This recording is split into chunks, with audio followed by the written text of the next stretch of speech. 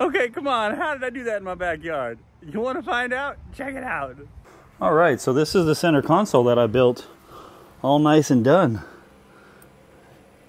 This thing was so much work, but I feel like it's going to be a nice little centerpiece. I know that's kind of cliche, but it's going to be a centerpiece to the car. Even though it didn't really cost me that much money to make and do and all that stuff, but I think it's going to really help tie the whole build together. You know, when you're building a car, sometimes you have to do things that is just a lot more work than you want to do. But if you don't, you'll never really be happy with it. So if you come across a point when you build where you're like, man, I really should do this, then you really should do it, honestly. You know, I know there's a lot of stuff to build on a car, and for guys like us and people like us that build cars, there's always the possibility of more, right? You're like, well, I got to draw the line somewhere, and that's true. You know, we do. We say, okay, this is how far I'm willing to go with this build, and there's nothing wrong with that. You know, there's nothing at all wrong with that. Just to be clear, but we have to realize that sometimes you got to do a little bit more in order to make it all work, you know, to make it all worthwhile. So I did all of this just to make this work. But because originally, if you remember, I spent all of that time getting that Chevy Camaro console to line up and everything. I probably spent, I don't know, 50 hours, 100 hours on it at least, probably more, at least that much time, only to discard it, only to throw it all out and start anew, you know. And it's like, well, that's what you gotta, as a builder, that's just what you have to do sometimes. Sometimes you just gotta be like, you know what, time to chuck it, man. Time to chuck it and start afresh. So looks like I'm gonna have to cut a little bit more of a slit in here, but that's okay. Like I said, it'll be worth it. So what I'm doing here is I've already got the mounting points right there, which will allow me to mount this and have everything hidden, have all the bolts and stuff hidden.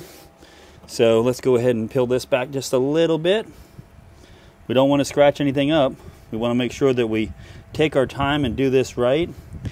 Now I have to line up these bolt holes here.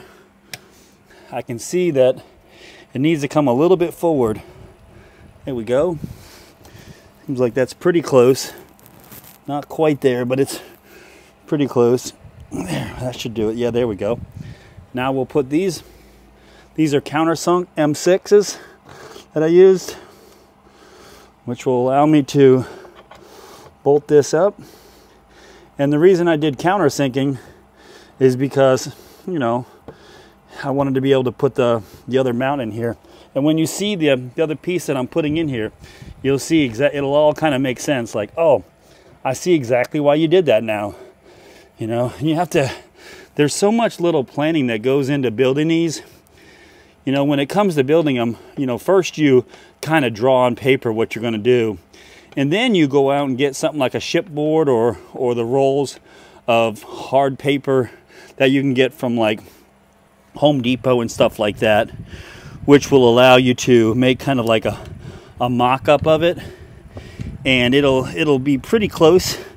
You can make really, really close things to what you need with that. And once you get that, then you can transfer those to whatever your material is going to be. So like for this build, I used MDF, so I was able to, you know, transfer those basically hard poster board cutouts to MDF, and it's a lot easier to trim that cardboard than it is to go out and trim MDF. And I know I fought it for so long. I always tried to do it without doing mock-up. I'm like, that's just a waste of time. You're doing things twice. It doesn't make any sense to do that. Until I started trying to do the mock-ups, and I'm like, wow, this really does make the whole process so much easier, you know? And it's like, dang, this was so smart, you know? Oh, it looks like I might not have to cut that. Good. All this stuff is hidden, you know, which is, that's what really makes a lot of these builds hard, is getting everything to where you can't, where you don't know that you did it. You're like, man, how did you get that? How did you do that? You know, that's when it really comes into play, you know, when you're really, really working. So it looks like I'm gonna need to trim a little bit. I'm gonna put a little mark on there so I know exactly where to trim.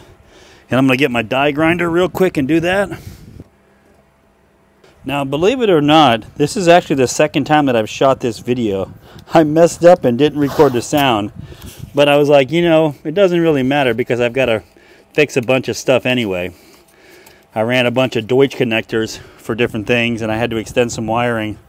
So it wasn't too bad, but when I went to edit the video, I realized that my microphone didn't record the sound, and it was kind of like, it was like, oh man, all that work for naught, you know?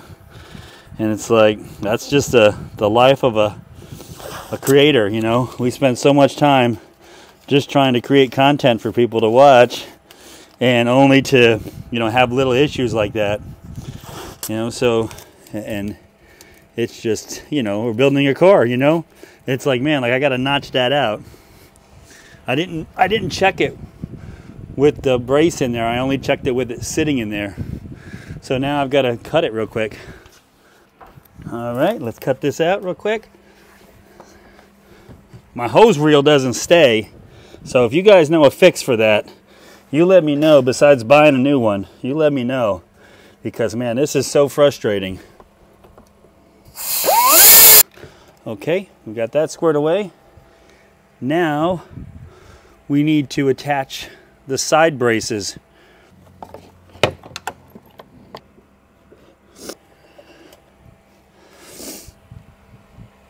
I got it in. I just got to kind of get it lined up now. Come look at it, Jim. Check it out. Oh, yeah. Oh, what's you're saying? Oh, wow.